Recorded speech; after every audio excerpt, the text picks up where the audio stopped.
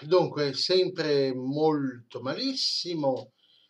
Comunque speriamo lo stesso di poter registrare questo video anche oggi. Ieri ho comprato un libro interessante che ho trovato per caso in libreria mentre stavo cercando i libri da regalare a mia madre, e mi è capitato, casomai appena possibile ve lo mostro, ce l'ho in macchina, perché intendo, dopo averlo letto, fare un ciclo di video anche su quello. È la storia dell'omosessualità nella società londinese dalle origini, cioè dai tempi in cui era un villaggetto britannico colonizzato dai romani, fino ai nostri tempi, no? E ovviamente, come tutti i libri di questo genere, sostiene che, perché è evidente, che nell'antichità l'omosessualità era molto più accettata che nella modernità, cioè noi vediamo sempre, ma tutti i libri di questo tipo mostrano come da un fondamentale, non dico assoluta tolleranza, perché l'assoluta tolleranza in fatto di sesso non è mai esistita, no? E non esiste neanche oggi, da una situazione di sostanziale tolleranza, o anche più che tolleranza, cioè piena accettazione, si passa poi gradatamente a uno stato di totale inaccettazione, totale rifiuto, totale intolleranza, e per poi nella modernità faticosamente riconquistare il buon senso, no? Ecco, e capire che l'omosessualità fa parte della natura umana, come tante altre componenti, come l'eterosessualità, in misura minoritaria, ma comunque fa sempre parte della natura umana. Ecco, e quindi naturalmente ci vorrà il suo tempo perché io lo leggo e lo studio, perché tra l'altro sto leggendo tante altre cose, cioè ho da leggere tante altre cose e purtroppo il tempo è pochissimo. Se leggo 2 paginette alla sera è già tanto, no? Ecco. Quindi chiusa la parentesi, per dire sì, è molto malissimo la situazione, però insomma qualche piccolo lato positivo c'è. Quindi tenete conto appunto che dopo questa, finita la serie di Costituzione, sulla Costituzione, parlerò di Clark Ashton Smith, dell'antologia di Clark Ashton Smith, del complottismo del finto allunaggio, analisi. Adesso mi sto guardando meglio i video, sto cercando di capire bene tutti i meccanismi all'interno, tutte le balordaggini che dicono i complottisti e come sono state tutte regolarmente smontate, no? Perché tutte, direi finora, tutte le obiezioni trovate dai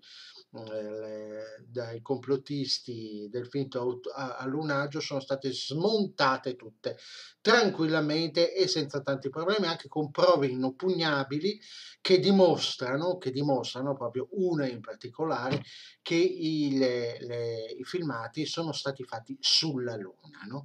Perché se non fossero stati fatti sulla Luna, avrebbero dovuto mettere un'immagine della Terra verosimile, vista dalla Luna, no? Sui teloni, presunti teloni, e poi avrebbero dovuto aspirare tutta l'aria dagli studi, no? Cioè fare un vuoto pneumatico, perché la polvere per terra si comporta esattamente come si comporta la polvere in assenza di aria, che è una cosa che non è riproducibile neanche con gli effetti speciali di oggi. Quindi figuriamoci gli effetti speciali di 50 anni fa. 50 anni fa. Ecco, che erano proprio penosi. Non c'è Kubrick che tenga, per quanto geniale potesse essere, non poteva scavalcare le difficoltà tecniche che esistono ancora oggi. E poi sì, finito al lunaggio, e quindi dopo anche riprendo la playlist sull'omosessualità, questo libro sulla storia dell'omosessualità dell'omosessualità londinese sembra molto interessante, no? Londra è una delle città più finocchie del mondo perché gli inglesi sono uno dei popoli più finocchi del mondo, più culattoni del mondo, assieme ai tedeschi, gli italiani, i giapponesi e diciamolo anche gli americani, no? E i messicani, poi i messicani credo che siano il non plus ultra dell'omosessualità. Ecco, comunque riaffronteremo queste tematiche che avevo abbandonato da molto tempo con grande gioia dei catofascisti. Comunque, riprendiamo dove ero rimasto riguardo la magistratura. Articolo 102, no? L'avevo letto per intero la volta scorsa, adesso analizzo capoverso per capoverso questo articolo. La funzione giurisdizionale è esercitata da magistrati ordinari istituiti e regolati dalle norme sull'ordinamento giudiziario. Ovvio lapalissiano, no? Cioè da chi è amministrata la giustizia, cioè la funzione giurisdizionale, come viene chiamato qui, da magistrati ordinari, cioè stabiliti in un ordine, istituiti e regolati dalle norme sull'ordinamento giudiziario. No? Le norme dell'ordinamento giudiziario istituiscono e regolano i magistrati. Non possono essere istituiti giudici straordinari o giudici speciali, cioè tutti i giudici sono uguali di fronte alla legge. Non ci sono giudici con poteri particolari o incarichi particolari che gli altri giudici non possono avere. Questo penso sempre per assicurare quel principio disatteso quanto volete, ma che è al cardine della giustizia comune, della comune giustizia italiana, che dovrebbe esserlo di tutti gli stati, cioè che la legge è uguale per tutti. Se la legge è uguale per tutti, anche i giudici devono essere tutti uguali e ubbidire alla legge nello stesso identico modo. Possono soltanto istituirsi presso gli organi giudiziari ordinari sezioni specializzate per determinate materie, anche con la partecipazione di cittadini idonei estranei alla magistratura. Ecco, questo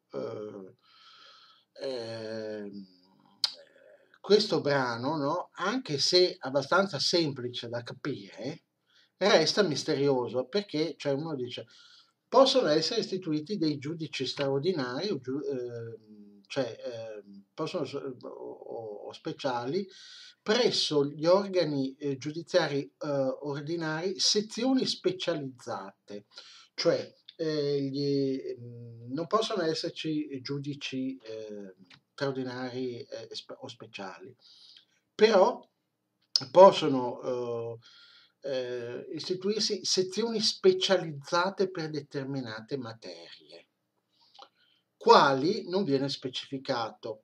Presumibilmente, cioè facendo un esempio, io penso alla mafia, e allora c'è una sezione specializzata proprio nei processi di mafia, no? E di conseguenza i giudici, pur essendo uguali a tutti gli altri giudici, sono specializzati in quella tematica, in quel tipo di problema, in quel settore della giustizia che, essendo speciale, cioè essendo il problema della mafia giuridicamente speciale rispetto ai delitti comuni, no? Perché si tratta di una vasta organizzazione criminale e di conseguenza la questione va trattata, affrontata in maniera speciale, non legislativamente diversa, si suppone, anche se poi ci sono delle leggi antimafia, no? Nel senso che il giudice deve comportarsi come si devono comportare tutti i giudici, però deve specializzarsi in leggi speciali apposta per quel determinato tipo, no? Fa parte di una sezione specializzata. Almeno io interpreto così questo articolo. Poi se qualcuno pensa che ha qualcosa da aggiungere o che magari ho dato una definizione sbagliata dalla cosa, fa sempre tempo a dirmelo. no? Io sto semplicemente dicendo ciò che da profano capisco leggendo questo articolo. Magari un altro capisce qualche cos'altro. Anche con la partecipazione di cittadini idonei estranei alla magistratura, quindi significa probabilmente in qualità di consulenti, proprio perché la materia è specializzata, c'è bisogno di una consulenza speciale, no? E di conseguenza la magistratura, per riuscire ad affrontare adeguatamente certi problemi, certe difficili questioni giudiziarie, avrebbe bisogno di consulenti particolari, no? E che possono entrare a far parte di questa sezione specializzata. Almeno io la interpreto così. La legge regola i casi e le forme della partecipazione diretta del popolo all'amministrazione della giustizia. Cioè, qui viene detto che la Costituzione non dice nulla al riguardo, se non appunto che la legge, no, viene demandato alla legge, che le leggi possono essere cambiate come si vuole, no, la Costituzione invece no. Bisogna sempre ricordarsi questo, no? La differenza fra Costituzione e legge. Le leggi le puoi cambiare tramite il Parlamento quando vuoi, no? O meglio, quando vuole il Parlamento, quando si decide a fare dei cambiamenti, il che è molto raro. E la Costituzione invece non la puoi cambiare se non facendo una Costituente. A meno che, non so, poi magari risulti che c'è situazioni particolari speciali di emergenza, per cui la Costituzione la devi cambiare assolutamente senza organizzare una Costituente. Non lo so, forse lo scopriremo più in avanti, alla fine della Costituzione. Allora dice la legge regola i casi e le forme della partecipazione diretta del popolo all'amministrazione della giustizia, cioè viene consentita, la Costituzione dice ci può essere una partecipazione diretta del popolo all'amministrazione della giustizia. Però la Costituzione non vuole appunto imporre delle regole costituzionali a questa partecipazione del popolo, no? Probabilmente perché appunto sempre per una questione di democrazia, cioè che il popolo non deve essere costretto, siccome la giustizia è amministrata in nome del popolo, il popolo non deve chiedere il permesso alla Costituzione di partecipare all'amministrazione della giustizia, almeno così la vedo io, no? Di conseguenza il Parlamento di volta in volta fa delle leggi adeguate a questa partecipazione del popolo, si decide se il popolo ha più facoltà di intervenire nell'amministrazione della giustizia oppure meno. Uno dice, ma come fa il popolo a partecipare all'amministrazione della giustizia? Nel senso, cioè, nei processi, vabbè, ci sono i magistrati che regolano l'amministrazione della giustizia. E poi, vabbè, c'è una giuria. E io non so neanche se nei processi italiani c'è una giuria, non mi pare. C'è una giuria? Perché sono così abituato a conoscere solo i processi televisivi, mi guardo tutti i gialli processuali che fanno in televisione, no? E quindi conosco di più la giustizia americana che quella italiana, no? I meccanismi della giustizia americana piuttosto che quella italiana, e quindi io non so neanche in che forme il popolo partecipa all'amministrazione della giustizia. Cioè, per me è sempre stato più che altro affare dei magistrati, cioè, quindi non lo so. Dunque, finito l'articolo 102, passiamo all'articolo 103. Il Consiglio di Stato e gli altri organi di giustizia amministrativa hanno giurisdizione per la tutela nei confronti della pubblica amministrazione degli interessi legittimi e, in particolare in materie indicate dalla legge, anche dei diritti soggettivi. La Corte dei Conti ha giurisdizione nelle materie di contabilità pubblica e nelle altre specificate dalla legge. I tribunali militari in tempo di guerra hanno la giurisdizione stabilita dalla legge. In tempo di pace hanno giurisdizione soltanto per i reati militari commessi da appartenenti alle forze armate. Allora, vediamo che questo articolo è abbastanza tosto perché condensa in alcuni capoversi parecchie cose che riguardano appunto il rapporto poi della magistratura con il Consiglio di Stato, la Corte dei Conti e i tribunali militari, insomma, cioè dice parecchie cose. Quindi è abbastanza arduo e non so se riesco a capirlo a pieno. D'altra parte non lo so neanche per tutti gli altri articoli. Allora, dice, il Consiglio di Stato e gli altri organi di giustizia amministrativa hanno giurisdizione per la tutela nei confronti della pubblica amministrazione degli interessi legittimi e in particolari materie indicate dalla legge anche dei diritti soggettivi. Vi informo che non ho capito un accidenti di quello che c'è scritto, perché innanzitutto non so cos'è la pubblica amministrazione degli interessi legittimi. Cosa si intende esattamente per interessi legittimi? E in particolare in materie indicate dalla legge anche dei diritti soggettivi.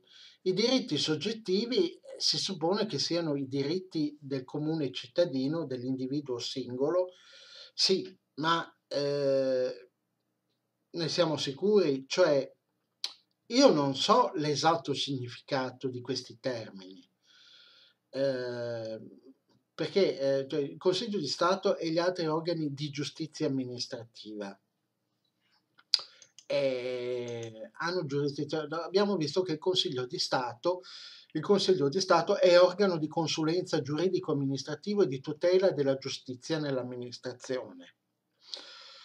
Dunque, quindi è uno degli organi ausiliari e io credevo che il Consiglio di Stato si occupasse soprattutto cioè l'impressione che avevo avuto io, no? Non che fosse effettivamente così, l'impressione che avevo avuto è che cioè la sua funzione specifica fosse quella più di controllare il Parlamento che di controllare lo Stato, la nazione nel suo complesso. Ecco, probabilmente mi sono sbagliato nel valutare questo. E, gli altri organi di giustizia amministrativa, il Consiglio di Stato e gli altri organi di giustizia amministrativa. Quali sono gli altri organi di giustizia amministrativa? Non lo so, la Corte dei Conti.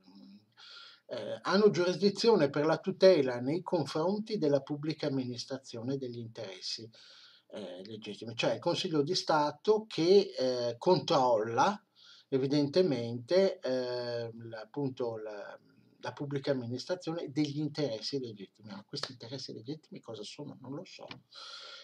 E in particolare in materie indicate dalla legge anche dei diritti soggettivi, cioè il Consiglio di Stato fa un'azione di controllo anche riguardo la violazione dei diritti del cittadino, evidentemente. Cioè, è la cosa che mi viene in mente, cioè analizzando, rianalizzando, ripetendo nella mia mente, a qualche cosa ci arrivo, però non sono sicuro di quello che dico, no? Apparentemente sembrerebbe che il Consiglio di Stato controlli eventuali violazioni degli interessi, cioè da un lato degli interessi legittimi, ecco, che non si sa di preciso cosa sono, ma anche violazione dei diritti soggettivi, dei diritti della persona. La Corte dei Conti ha giurisdizione nella materia di contabilità pubblica e nelle altre specificate dalla legge. Sì, ok, ma insomma questo l'avevamo già visto nel precedente articolo sugli organi ausiliari, cioè mi sembra che ci aggiunga poco. La Corte dei Conti controlla controlla appunto entrate e uscite, legalità di entrate e uscite, controlla la contabilità pubblica e nelle altre specificate dalla legge. È la legge che specifica poi quali altre funzioni può avere la Corte dei Conti. Vabbè, possiamo passare avanti. I tribunali militari in tempo di guerra hanno la giurisdizione stabilita dalla legge, cioè in tempo di pace hanno giurisdizione soltanto per i reati militari commessi da appartenenti alle forze armate. Cosa significa? Che in tempo di guerra è la legge che stabilisce fin dove arrivano i poteri dei tribunali militari. E in tempo di pace la Costituzione dice hanno potere soltanto cioè i tribunali militari hanno potere di processare solo gli appartenenti alle forze armate, solo i soldati, no? I soldati ufficiali militari, solo i militari. No? Mentre appunto in tempo di guerra magari possono processare anche, che so, eventuali spie, traditori che non sono militari. No? Allora, sapendo però appunto che noi non siamo mai stati in guerra, probabilmente non lo saremo mai per molto tempo ancora, forse mai in assoluto, di conseguenza questo articolo ha scarsa importanza. E qui devo chiudere, arrivederci.